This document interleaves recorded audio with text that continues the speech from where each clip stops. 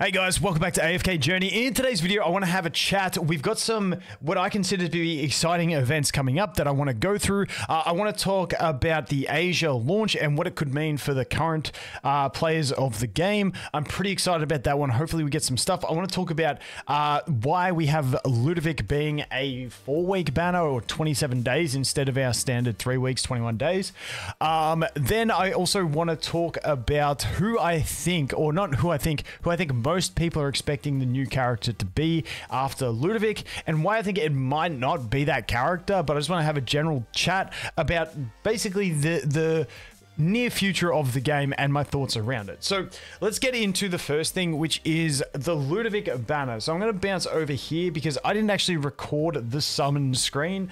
So massive shout out to Barry. I'm just yoinking his video here to get this out, which is, you can see this is his summons from the day it released, where it's 26 days and 23 hours. Massive shout out to Barry. So you can see that is why we have the 27 days. Now, the reason I believe that is happening is so that when they finish this banner is actually going to finish, and if we bounce back over here, we'll just jump into mine so I can show you guys.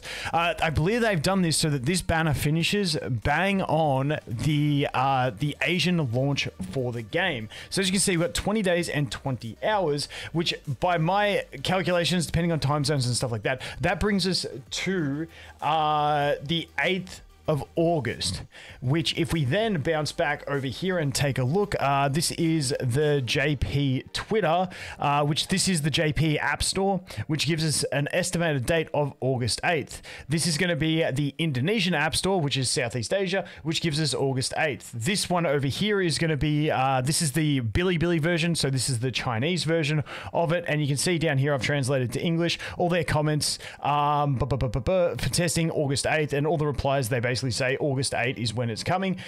So you can expect to see August 8th is when the launch is going to be for the Asia region of the game. That's going to be, like I said, I don't know every region exactly. I know Indonesia, so basically Southeast Asia, Japan, China getting it. Now, I know with China, normally their games are completely different builds. You can see it's a different icon, all that sort of stuff. They run it through Bilibili. It's completely different. I don't know what's going to happen with things like the Indonesian and Japanese versions, whether those players are just going to go into our actual version of the game and just jump onto new servers and continue, or whether they're going to be different builds of the game. I have seen some games where they do put like Japanese servers inside the game anyway, so I'm not too sure exactly how it's going to work. So we'll have to wait and see, but you can expect that it'll be similar. Now, where will they jump into the game? And this is going to be what leads me on to my next topic that I want to talk about, which is the next character. So as we established, I do believe that Ludovic is going to end, and then we're going to get the Asian launch for the game. So they're going to have a new character launch with the basically Asian launch of the game, and we're all going to get that at the same time. And that's why I think Asia launch will jump into our current build of the game. I don't think they're going to go like a day one build that we had. I just don't think that happens because there were so many bugs. I feel like they've been ironing out all the bugs with us so that now they can get it smoothed out for the next season. Asia launch comes, they get one new character that runs through for a 3-week banner, and then they move straight into the new season along with us. That is what I am expecting. Once again, this is not confirmed. This is just more sort of the theories that I have. So when we look to MIKOLA, who I'm pretty sure that was her name, who I know there is a lot of people excited about this character and want this character to come, I don't think she really makes sense as being the next character when we consider that I think a lot of people like this character because they've played her in the story, like they got to her in the story and stuff like that. I could be wrong. You guys let me know. But for that reason, with Asia launch and the first banner coming with Asia launch, if it's a character that doesn't have as much just broad attachment possibilities, I feel like they might actually run a different character. Now, hopefully that means we can get her during a different season. I also somewhat think that Ludovic was maybe a rushed decision to release him to global because people wanted a Greatborn support. I don't know, because he didn't really fit into the season. Like almost kind of felt like he slotted in okay. Taylene, they at least had a story to make her fit, whereas Ludovic just kind of plonked in and they said we'll have a story later. So I'm not too sure, but once again, that's just for me to say, like, if MIKOLA doesn't come this as the next hero, she still has like the possibility to come. So don't lose all hope, people. But like I said, I don't know if she's going to be the next hero, just because of that fact that they are looking to do a hype launch with the Asia release of the game, and I think maybe they're going to go with a more generic hero that people haven't, because those people haven't had the chance to fall in love with that character through the story or anything like that. So I think they'd be more looking to go with a generic, cool, probably, and I don't want to say it, probably a powerful hero, because with Asia launches, the Asia regions are more welcoming to spending, and I know people hate talking about spending, but at the end of the day, I could see this being the chance that they have to put a really powerful hero in as the banner hero for the release of the Asia launch of the game. And it actually gets me into thinking that maybe this is why we've had so many, not crazy character releases, because maybe they've been waiting for the Asia launch of the game, because that's where a lot of these games do make a big bit of revenue. Maybe they've been waiting for that before they have the stronger characters, so that they've got a bigger spender base in the game. I don't know. Once again, these are just all theories by me, but maybe that could be it. So I am hoping that with the launch of the game coming in the Asia regions, being China, Southeast Asia, Japan, and stuff like that, I'm really hoping that that brings a couple things. One, characters that I get excited for pulling for.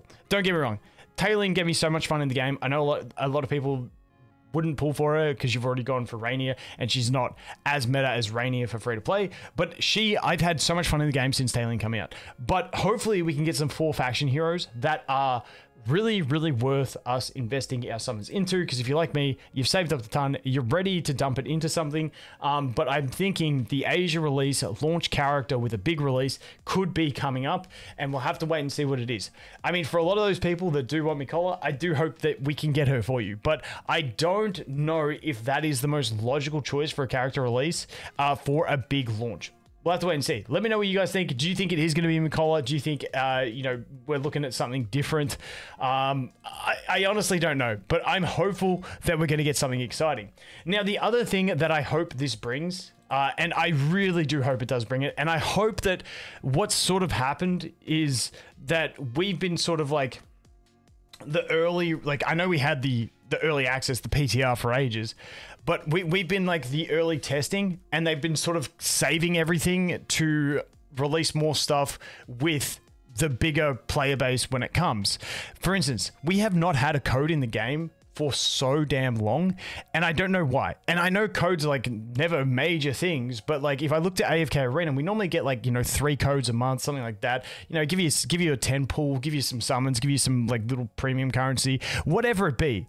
But it's just a very simple way to make people get excited, just to go, oh, there's a code, I get to enter something in and get excited. Happy days. So I do think that hopefully, once we get that launch, it is going to bring a lot more activity into the game, not only for Asia launch, but also for all of us existing players. I hope we get more codes. I hope we get more events, more exciting heroes, more fun stuff. I'm just looking at this, and this could be complete copium take, that we've been in the early access build until now, and then once we get the Asia launch, that's when we're in the actual full hype launch and everything starts rolling. Now, I am curious to see how they deal with like guilds and servers still. I do think that is an issue that I'm very curious on how they address, because when we look to Asia region games, they're normally a lot more competitive and stuff like that. So I think the guild system, especially if they're going to have tons of servers, is going to be something that might have some issues once they and backlash from Asia. I'm not too sure. We'll have to wait and see. But in general, normally when the especially the CN community complains around a game that's developed by CN, normally they complain about something, shit happens real quick. So I'm curious to see, maybe we get some more adjustments and stuff if they jump in and they don't like it. For instance, 46 days that it took to unlock the season from the start of your server left a lot of people. Wales left them with like 15 days of nothing to do. I wouldn't be surprised if that starts getting squished in and stuff like that, but we will have to wait and see. But once again, let me know what you guys are expecting. Did you even know about the Asia launch? Because it is something that is quite exciting to me, hoping that we can get a lot more just excitement around the game and excitement inside the game with characters, events, just free shit, hopefully. hopefully they give us like just, you know, like they reach, I don't know, so many downloads and they give us free stuff. I know it's not in our region, but hey, I'll take as much free shit as I can get. But anyway, guys, that was a bit of a rambling video just talking about what's coming up and my thoughts. Let me know what you think. As always, thanks for watching. Hope you have an awesome day and I look forward to seeing you in the next one. Cheers.